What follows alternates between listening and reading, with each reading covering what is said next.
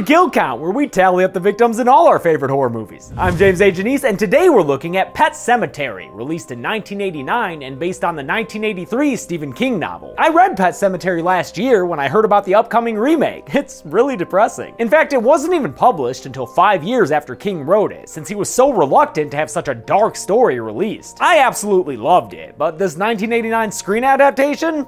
Not so much. You'd think that with the screenplay by Mr. King himself, it'd be just as good as the memorably morose source material. But instead, the movie kinda just lurches around like the undead beings it depicts, staggering from plot point to plot point until we finally get to the admittedly cool final sequence. Pet Sematary is about a doctor named Lewis Creed who's just moved his family to Ludlow, Maine. Their property includes a path to a pet cemetery, where family animals have been buried by generations of grieving children. A dead pet is one of the saddest things I can think of, but as we'll hear many times throughout this movie, sometimes dead is better. Oh yeah, I forgot to mention that Fred Gwynn, Herman Frickin' Munster, plays Lewis's neighbor Judd Crandall. He's the best part of the movie, especially the way he does Judd's heavy Maine accent that was a big part of the character in the book. Yeah? How many victims will this movie put in the ground? Let's find out and get to the kills, The movie begins in the titular pet cemetery, which has gotta be the most depressing place you can think of. Just a bunch of dead kitty cats and good boys? No thank you. Especially since this one's got a serious singing kid problem.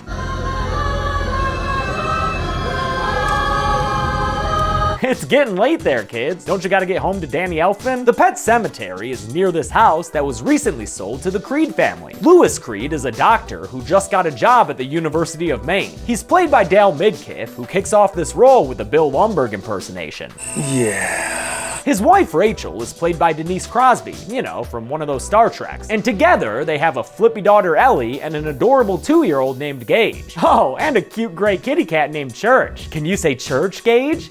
Cat. Good boy! Oh, what a happy family. Ellie has a minor tire swing accident, and while her parents are tending to her scraped up knee, baby boy Gage gets a little too friendly with the trucks on the road. In fact, this precocious poopy butt walks straight into the road, and might have been squashed if not for Judd Crandall, the Creed family's new neighbor. They thank him for his baby scooping and ask him about a trail they've discovered on their property. Yeah?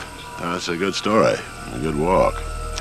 I'll take you up there sometime. Later that night, Lewis goes over to Judd's house to share a beer and watch the trucks go by. Yeah. That's one mean road, all right. They talk about the road and how that trail leads to a pet cemetery. And honestly, the huge chasm in acting ability here is almost painful to watch. There's that damn road. Uses up a lot of animals. Dogs and cats, mostly. My little girl's got a cat. Winston Churchill. Call him Church for short.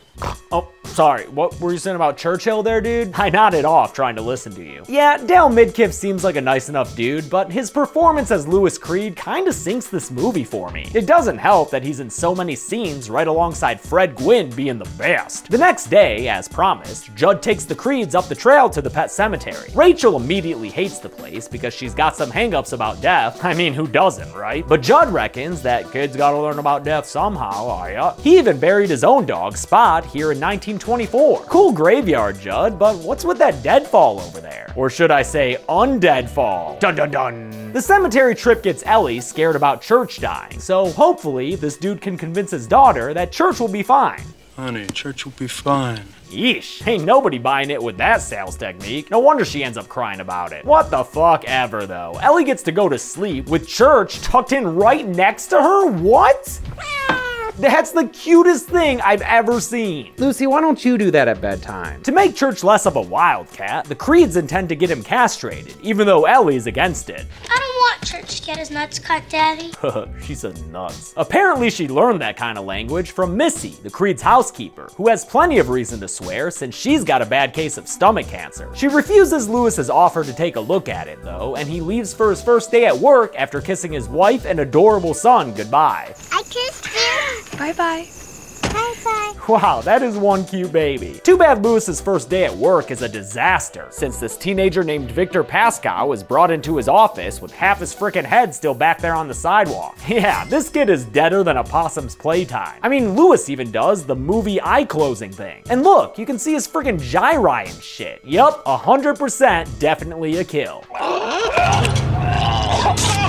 Don't worry, I wasn't wrong. Victor's just popping in from the afterlife real quick to tell Lulu that the soil of a man's heart is stonier, whatever that means. And he's not done ghosting around yet, because later that night, Lewis gets a midnight hour wake-up call. Come on, Doc.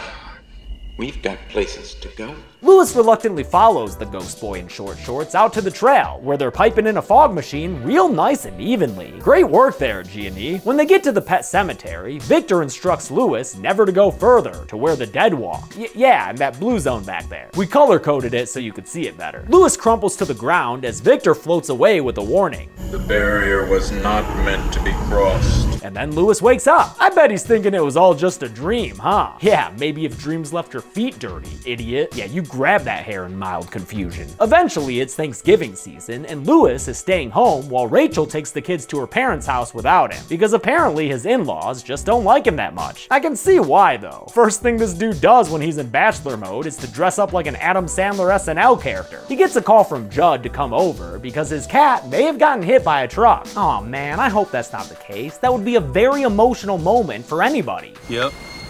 That church, all right. Or I guess just an everyday matter of fact. I'll spare you the shot of Lewis peeling his dead cat off the frozen ground because nobody likes to see a dead cat. Least of all Ellie, who Lewis knows is gonna be a wreck when she finds out. Judd feels bad just thinking of how sad she's gonna be, so he says that maybe there's a better way. He takes Lewis to the pet cemetery and says that they're headed to the blue zone. Whoa, just yonder over that land dam there, Lewis is reluctant because of his dream zombie's warning, but he follows Judd anyway because, come on, who wouldn't want to hang out with Fred Gwynn as much as possible? During their lengthy journey through the woods, they hear a big ol' scary monster growl.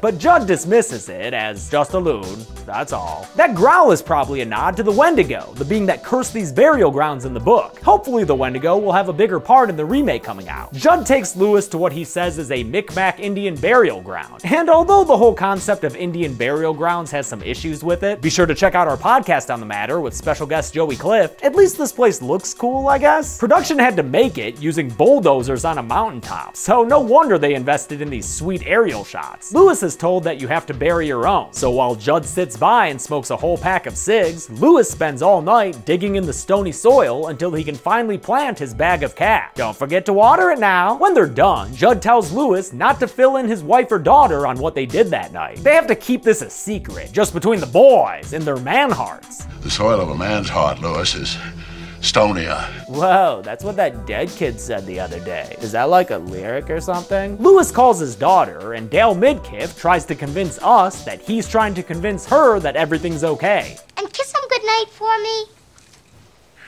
Yuck.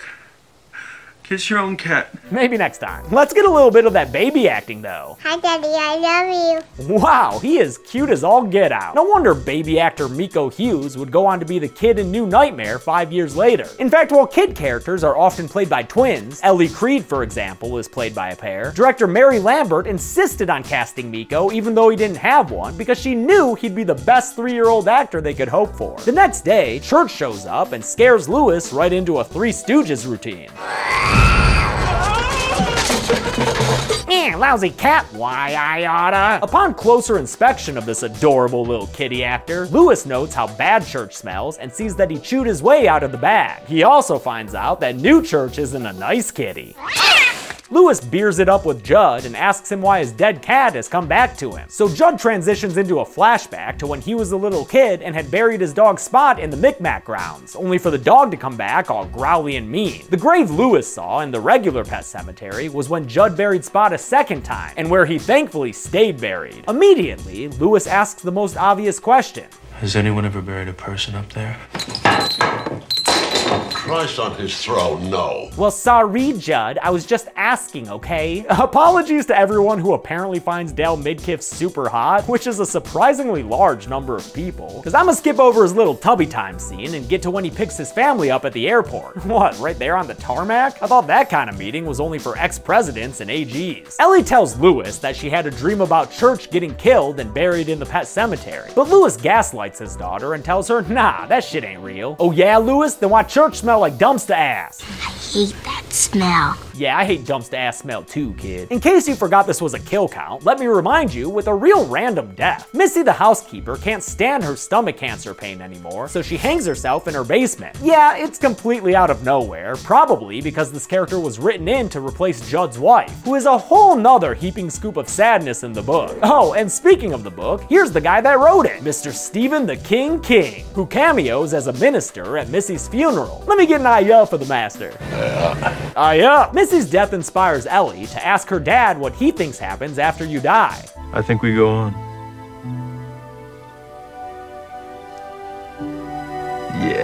Yeah, nailed that line. Rachel, on the other hand, still has a hard time dealing with death, and she tells Lewis why in a flashback story. When she was young, her sister Zelda had spinal meningitis and was kept in the back of Rachel's house like a dirty secret. Zelda's physical deformities scared Rachel a whole bunch, and to make matters worse, Rachel was the only one home when Zelda died by choking to death on some food. Zelda's dead!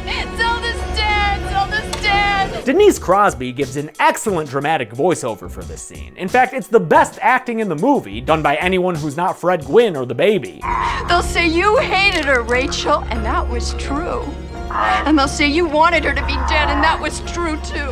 She gets a bit hysterical after reliving that trauma, but Lewis knows it's nothing that can't be fixed with a little Valium and a force push. Sometime later, the Creeds and Judd are enjoying a nice afternoon flying a kite up to the highest heights. I love the expansive nature you see in this movie. In fact, unlike other Stephen King adaptations up to this point, Pet Sematary was actually filmed in Maine upon King's insistence, in the tiny town of Ellsworth, about half an hour away from Bangor, where King lives. Unfortunately for the Creeds, this idyllic Maine existence is about to be invaded by a semi-truck, which is headed towards their home, being driven by a dude who's way too busy rocking to the Ramones to pay any much attention to the road. So it'd be great if the Creeds could keep an eye on their youngest instead of getting distracted by Ellie and her sailor mouth.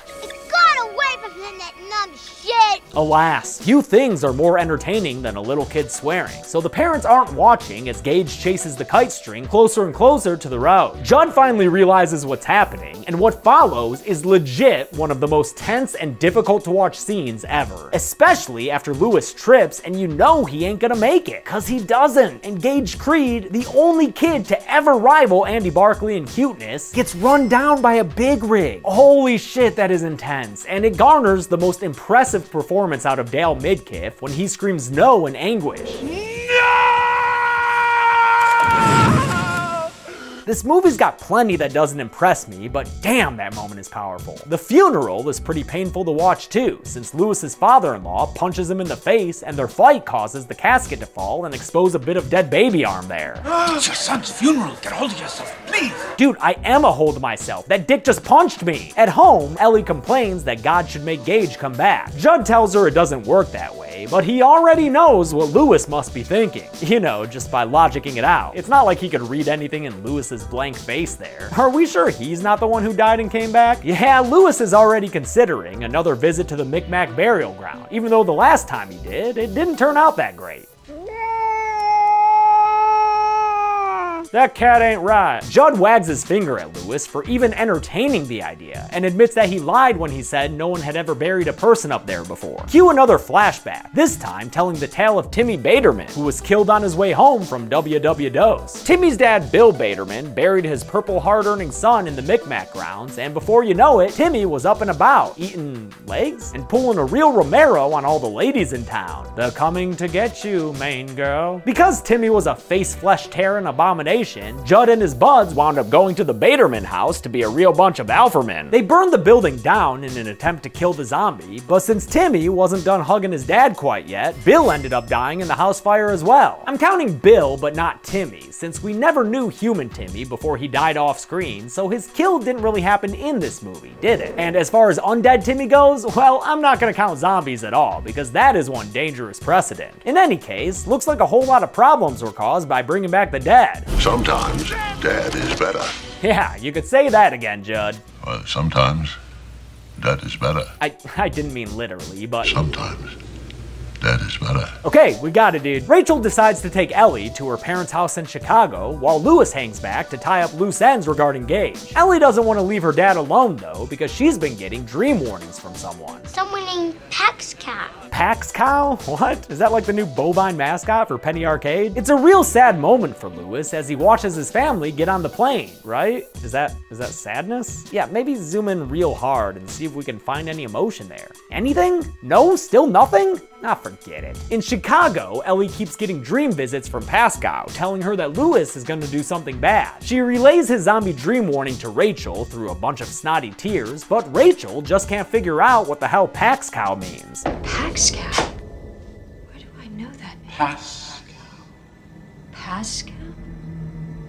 Was she saying Pascal? Her phone-a-friend lifeline was a dead guy. That's ironic, don't you think? Recognizing Pascal's name, she tries to call Lewis, and when she's unable to reach him, her mother tries to quell her qualms. Probably went out for a hamburger or a chicken dinner, dear. You know how men are when they're alone. Yeah, you know how us guys be. When the wife is away, it's meat-eating time. She calls up Judd, interrupting his mustard dinner, and asks him to keep an eye on Lewis, which he agrees to do. I mean, it's not like it's a hard task for the guy, it just means relocating his beer drinking and cigarette smoking to the front porch. During all this, Lewis has broken into the cemetery and by now has dug up Gage's casket. After cradling the corpse for a mo, he heads home to bury that boy, sneaking past Judd with ease since the old feller wound up sleeping on the job. Lewis carries Gage over the deadfall and into the blue zone, which is extra active tonight with the sounds of roaring and maniacal laughter. What is that place, frickin' Arkham? It's also got a whole bunch of fog and falling trees, so maybe don't go camping in the blue zone, yo. Hey, you know what? We keep hearing all these evil roars. Could we maybe get a glimpse at the beings who produce them? Oh shit, never mind, dude. They can go on just being noises, my beat. Meanwhile, Rachel has been having nightmares about her sister Zelda and starring in her very own sitcom called My Friend the Ghost. Because all of a sudden, Victor Pascal is a comic relief spirit. Man, I've had it with these motherfucking ghosts on this motherfucking plane. Victor's comedy craps all over this third act as he delays a gate closing for Rachel's transfer flight and even helps her rent a car. What the fuck? I will say, however, that his makeup is very good, and I even have an extended fun fact about it. You see, the makeup effects in this movie were primarily done by two people, Lance Anderson, who had worked at Stan Winston Studios and helped out with effects on The Thing, and his son, David Leroy Anderson, who would go on to win Academy Awards alongside Rick Baker for doing makeup effects on Men in Black and The Nutty Professor. David also designed most of the monsters in Cabin in the Woods, and some notable TV horror creations like Twisty the Clown from American Horror Story and the Red Devil from Scream Queens. And I'm not quite done with this fun fact yet, because Lance and David founded the makeup and design company AFX Studio, which is now run by, just fucking wait for it, David and his wife Heather Langenkamp Anderson, aka Nancy from A Nightmare on Elm Street. Yeah, y'all, Nancy Thompson helped create all those nightmare monsters in Cabin in the Woods. So it's kinda crazy that Miko Hughes here ended up playing Heather's son in New Nightmare, cause she would have married David right after he did all the makeup on this movie. Horror's the freaking best, man. Okay, back to this movie. In opposition to Pascal's benevolent spiritual guidance is the cemetery itself, whose powers cause Rachel to get a flat tire on her way back home. It's trying to stop you. Do you hear me? It's trying to stop you! Yeah, the cemetery has its own powers. Or maybe it's the Wendigo's curse? I don't know, man. It's a Stephen King story. Just roll with the magical realism. Rachel gets herself out of this pickle by hitchhiking down the same kind of truck that killed her baby. Sure you don't want to wait for the next ride, lady? Lewis buries Gage in the Micmac grounds and goes back home, where he collapses in the bed without even taking his dirty-ass shoes off. His baby plant sprouts right away and walks all the way home in his little muddy shoes, his zombie cat faithfully at his side. Gage goes into his dad's medical kit and takes out a scalpel, a perfect weapon for him since it's like a butcher knife but baby sized. Judd wakes up from his beer nap and follows some muddy baby footprints into his house, where he's tormented by baby giggles and toddler threats. Judd goes upstairs, and while he's distracted by Church the Accomplice Cat, Gage comes out from under the bed and slices into Judd's Achilles tendon? Oh damn, that's some hostile shit. All of a sudden, this movie gets super bloody as angry baby Gage falls upon Judd with a scalpel and slits his mouth open. Yuck. Then, after the old man collapses to the ground, Gage sinks his baby teeth into Judd's neck and has himself a little flesh feast, ripping out Judd's throat to seal the deal on this gnarly kill. That zombie baby is is ruthless, yo. Rachel gets home, and thankfully, Pascal says he's not allowed to go any further, so he stays in the truck and disappears goodbye. We won't be missing you, dude. Instead of going home, Rachel is drawn to Judd's house by Gage's baby giggles, but once she's inside, it's a different noise she hears. Moaning from Zelda, who she finds crouched in the corner of a room, threatening to twist Rachel's back and leave her paralyzed. Never get out of bed again! Never get out of bed again! But don't worry, Rachel, Zelda's not actually there. It's only show-stopping Gage? What? Who dressed this kid up like a thrift store Mad Hatter? He's actually dressed like a portrait in Rachel's family home. I guess the evil spirit did that to better emotionally manipulate the poor woman. Oh, and look, the portrait's got a little church-looking cat in it too. That's nice. Gage says he has a present for Mommy and approaches her at maximum toddler speed. And because we hear a stab and Rachel scream, I'm gonna put her on the count right now. Murdered by her own little undead child. Lewis wakes up in a pratfall the next morning. Wow, how did he not gouge his eye out there? And sees evidence that Gage has returned and looted Lewis's man bag. He gets a call from his undead son, and it's honestly super unsettling. First I played with Dad, then Mommy came, and I played with Mommy. Now I want to play with you. Lewis heads over all wide-eyed and angry to Judd's house, where he wins Church's trust with a stake, only to grab this poor cat actor by the scruff of its neck and stick it in the butt with some poison. Oh man, this cat actor's death acting is making me feel bad. And Lewis's taunting isn't doing anything to help. Lie down. Play dead. Be dead! With one zombie taken care of, Lewis heads into the house, which is all of a sudden covered in mold for some reason. Pretty fucking wackadoo, but if you think this is random and crazy, just wait for Pet Sematary 2. You ain't seen nothing yet. The mold spell only ends after Lewis picks up Rachel's Cinderella shoe, and with the house back to normal, Lewis prepares to re-kill his son. He goes upstairs and finds Judd's seriously fucked up face. For real, man, when this movie gets so hardcore. And then walks into the hallway where he gets boo scared by his wife's hanging body. Yo, how'd a baby get a full-grown ass woman up in the attic like that? Oh, maybe because he has scary baby doll now. Oh, the doll fell down. And now he's back to human. Back to doll, back to human. Scary doll. That's fun. Gage slashes and stabs at Lewis with the scalpel before his father manages to toss him to the ground, cause, like, you know, he is still a baby. When Gage goes to get him again, Lewis just grabs the toddler and sticks him in the neck with his goodnight juice. Aw, poor Gage. Oh my god, look at those big watery eyes. No fair.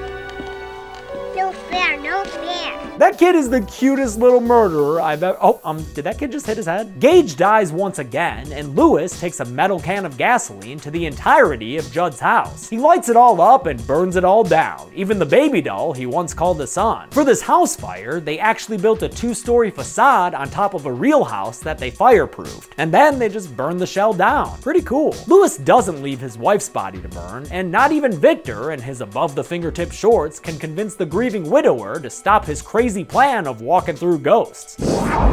Or of burying his wife in the Micmac grounds. What do you have to say about that, Victor? No!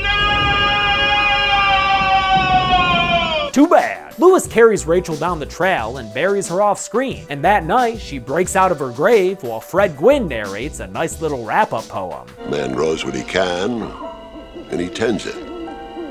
Because what you buy is what you own. Rachel gets home all bloody and dirty, but Lewis don't mind. He's down to get gritty with it. Oh no, dude, watch the pause. The movie ends with Rachel grabbing a knife and killing Lewis with it, although we don't get to see it since the movie cuts to black before it happens. But he does scream. So I think it's safe to count him. How many people were left better off dead? Let's take Lucy and find out at the numbers. Yup. 8 people died in Pet Sematary, not including cats or zombies, or zombie cats. The victims included 3 women, 4 grown men, and 1 little baby boy, but, you know, no extra pie wedge for that. With a runtime of 103 minutes, that left us with a kill on average every 12.88 minutes. I'll give the golden chainsaw for coolest kill to Judd, obviously. The effects here are just more exceptional work from the Andersons. Great family to marry into, Heather. You're in the wrong business if you don't love blood. Doll machete for lamest kill will go to Missy, who just couldn't hang in there with the stomach crabs. And that's it. Pet Sematary came out in 1989, and there's a remake / reinterpretation of the book coming out in just a few weeks on April 5th. There's also a batshit crazy sequel starring Clancy Brown that we'll look at next week, but until then, I'm James A. Janice. This has been The Kill Count. Thanks a lot for watching this Kill Count. I want to thank some patrons like Justice Maddox Wilbur, Gabe Schill, Devontae Parchman, and Joe Croft. I also want to thank Lucy for being the best little kitty cat. Thank you, Lucy. Also, definitely want to thank my assistant editors Bry and Zoran for all the work they do, and Clara, who does my graphics over at my YouTube network, Made In. Made In actually sent me this custom golden chainsaw trophy for hitting 2 million subscribers. Seriously, Kevin, Keith, Amelia, Brad, Michael, everyone there, thank you so much. And everyone else, be good people.